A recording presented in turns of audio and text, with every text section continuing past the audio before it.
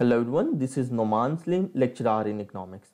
मैंने PPSC lecturer economics के test preparation के लिए टेस्ट प्रिपरेशन सीरीज स्टार्ट की है, जिसमें मैं आपके साथ पास पेपर्स और इम्पोर्टेंट एमसीक्यूज शेयर करूंगा और साथ में उनके सॉल्यूशंस और कॉन्सेप्ट भी डिस्कस करूंगा। सो अगर आपने मेरा चैनल अभी तक सब्सक्राइब नहीं किया तो वो कर लें, ताकि आप मेरी टेस्ट प्रिपरेशन सीरीज़ फॉलो कर सकें। आज के फर्स्ट लेक्चर में मैं आपके साथ माइक्रो इकोनॉमिक्स के कुछ एमसीक्यूज शेयर करूँगा। Income elasticity of demand for an inferior good is positive, zero, negative, none of these. The correct answer is negative, क्योंकि inferior goods के केस में जब भी इनकम बढ़ती है तो उनकी डिमांड कम हो जाती है, इसलिए inferior goods के केस में income elasticity less than zero या नेगेटिव होती है, और नॉर्मल गुड्स के केस में income elasticity greater than zero या पॉजिटिव होती है, क्योंकि जब भी इनकम बढ़ती है तो नॉर्मल गुड्स की डिमांड भी बढ़ जाती है। नेसेसिटीज़ के केस में income elasticity greater than zero और लेस देन 1 होती है। लग्जरीज़ के केस में इनकम इलास्टिसिटी ग्रेटर देन 1 होती है। Convexity means averages are dash then extremes. इसका करेक्ट आंसर है better. Convexity in difference curve की प्रॉपर्टी है, जो कि हमें ये बताती है कि एक ही गुड ज़्यादा कंज्यूम करने से बेटर है कि हम 2 गुड्स के डिफरेंट कॉम्बिनेशंस कंज्यूम कर लें। During monopoly the equilibrium condition is MC is equal to P, MC greater than MR, MC is equal to MR, none of these. The correct answer is MC is equal to MR. यहाँ पे मैं आपको एक tip देने लगा हूँ, वो ये है कि आपने एक बात याद रखनी है कि जो भी मार्केट स्ट्रक्चर हो, चाहे परफेक्ट कंपटीशन हो, मोनोपोली हो, मोनोपोलिस्टिक कंपटीशन हो, ओलिगोपोली हो, जो भी मार्केट स्ट्रक्चर हो, हर मार्केट में इक्विलिब्रियम कंडीशन वहाँ पे होती है जहाँ पे MC is equal to MR होता है। During perfect competition, the firm would earn a normal profit when AC greater than AR, MC greater than MR, AC is equal to AR equal to MR, AR less than AC. The correct answer is C, AC is equal to AR equal to MR. Because perfect competition में normal profit वहाँ पे होती है जहाँ पे P equal to AR equal to MR equal to AC हो, और super normal profit वहाँ पे होती है जहाँ पे P equal to AR equal to MR greater हो AC से, और लॉस वहाँ पे होता है जहाँ पे P equal to AR equal to MR less हो AC से। एक बात यहाँ पे ये भी याद रखना ज़रूरी है कि परफेक्ट कंपटीशन में हमेशा P equal to AR equal to MR होता है। Demand curve in case of given good is negatively sloped, vertical, positively sloped, none of this. The correct answer is positively sloped, क्योंकि given good एक वाहिद good है जो demand लो को violet करता है। Demand लो हमें ये बताता है कि जब भी किसी चीज़ की प्राइस बढ़ती है तो उसकी क्वांटिटी डिमांड कम हो जाती है, लेकिन गिवन गुड के केस में ये है कि जब भी इसकी प्राइस बढ़ती है तो इसकी क्वांटिटी डिमांड भी बढ़ जाती है। Demand curve in case of necessities is more elastic, less elastic, vertical, horizontal. The correct answer is less elastic. Demand curve necessities के केस में लेस इलास्टिक होती है और लग्जरीज के केस में मोर इलास्टिक होती है।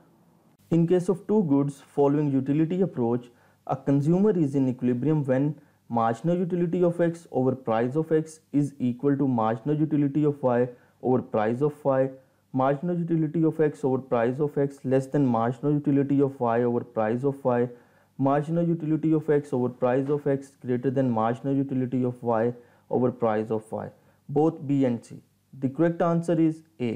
Marginal utility of X over price of X equal to marginal utility of Y over price of Y. The law of equi-marginal utility states that a consumer should spend his limited income on different commodities in such a way that the last rupee spent on each commodity yield him equal marginal utility in order to get maximum satisfaction. When MC is equal to AC, the AC increases, decreases, remains constant, none of these. The correct answer is remains constant. मैं आपको बताना चाहता हूं कि past papers में MC और AC से related काफ़ी दफ़ा क्वेश्चंस आए हैं। मुझे याद है कि 2015 में जब मैंने टेस्ट दिया था तो उस वक्त भी MC और AC से रिलेटेड क्वेश्चंस आए थे। सो आपके लिए MC और AC का रिलेशनशिप जानना बहुत ज़रूरी है, ताकि इसके बारे में जब भी कोई क्वेश्चन आए तो आप लोग ईजिली सॉल्व कर सकें। आइए MC और AC को हम ग्राफिकली देखते हैं। अगर ग्राफिकली हम देखें तो MC कर्व AC कर्व के मिनिमम पॉइंट से कट करके जाती है, और जब MC AC से लेस होती है तो इस एरिया में AC फॉल कर रही होती है। और जब MC इक्वल टू AC हो जाता है तो यहाँ पे AC कांस्टेंट होती है, और जब MC AC से ग्रेटर होती है तो इस एरिया में AC राइज कर रही होती है। सो ये थी कंडीशंस जो हमें याद रखना बहुत ज़रूरी है, क्योंकि इससे रिलेटेड काफ़ी क्वेश्चंस पेपर में पूछे जाते हैं। When price of a commodity increased by 3%, the quantity demanded decreased by 5%. The quantity is said to have price elastic demand, price elastic supply, price inelastic demand, price inelastic supply. अगर हम question में देखें तो बात demand की हो रही है, इसलिए सप्लाई वाले ऑप्शंस तो वैसे ही एलिमिनेट हो गए। अब यहाँ पे हमने डिसाइड करना है कि प्राइस इलास्टिक डिमांड है या प्राइस इनइलास्टिक डिमांड है। जब भी डिमांड में प्राइस के कंपैरिजन में ज़्यादा चेंज होता है तो डिमांड इलास्टिक होती है। सो अगर हम क्वेश्चन में देखें तो डिमांड में 5% चेंज आ रहा है और प्राइस में 3% चेंज आ रहा है। सो इसका मतलब डिमांड में ज़्यादा चेंज आ रहा है, इसलिए the correct answer is a, price elastic demand. आइए इलास्टिसिटी ऑफ डिमांड को हम थोड़ा डिटेल में देखते हैं।